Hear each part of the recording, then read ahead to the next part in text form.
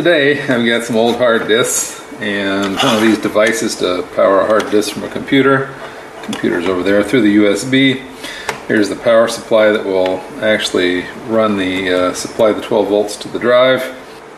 Let's take a look at a hard disk. I've made this video before in low definition. Let's do it again in high definition.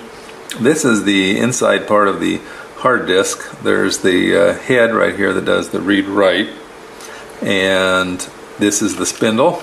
The disk will turn around like this. It will go in this direction. The head will move in and out like this. Back here is the magnetic motor, the linear motor that will move the head back and forth depending on the commands from the hardware. There's a lock over here that when the disk is spinning, it will unlock the head, so it allows the head to move, and this is how the head is prevented from moving when the disk is not being used, and also keeps the head from scratching the disk. Also, while the disk is spinning like this, there's air rotating around, and that's what causes this to unlock.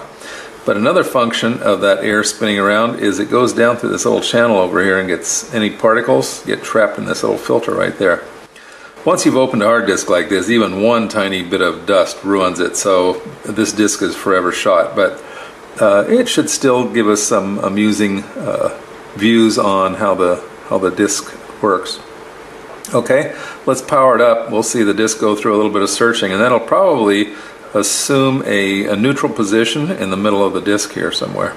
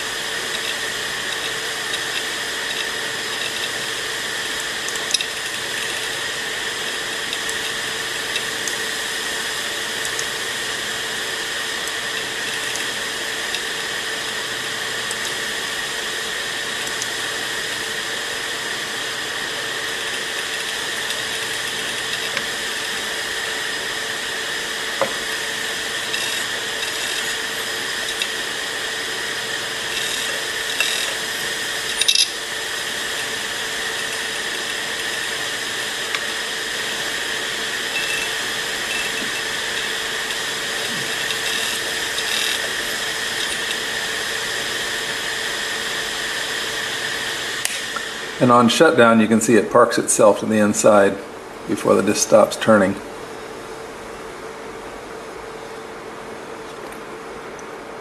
When the disk is turned off, the head goes into this park position. Sometimes they park on the outside, sometimes they park on the inside.